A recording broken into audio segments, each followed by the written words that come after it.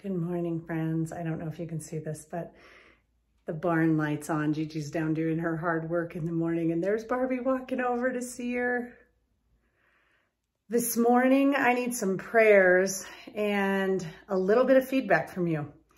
So as I look at what would best serve people, right? I'm sitting here with stacks of cancer bills.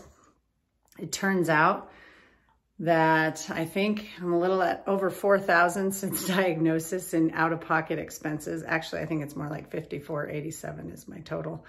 However, instead of choosing fear, I have to choose abundance. I've faced fear before with financial stress, and I've made it.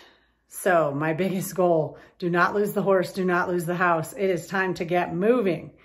Yet I think about what are my skills and strengths, right? I spent my career in education, so I know a lot about kids. I know a lot about behavior change and learning.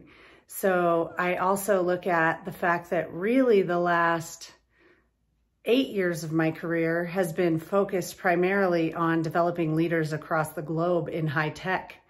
So while I've come from the walls of the classroom, I have been very much in career growth mode. The biggest questions I get asked are how to do it, how to navigate change and how to shift industries and do it well and do it in a way that up-levels your success, increases your financial abundance, creates options for yourself and your family. And so I look at the topics of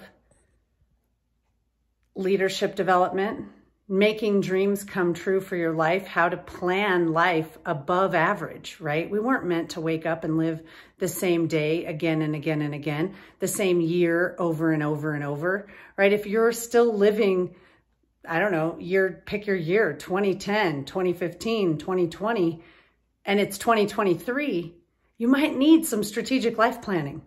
Yet most people think that their lives are pretty good and they get stuck in the comfortable life instead of living life fully charged. That's what Life Design Lab's all about.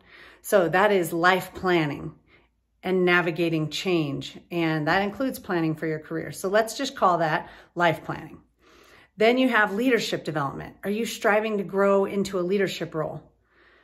Then you have navigating change and uncertainty. That might include career change.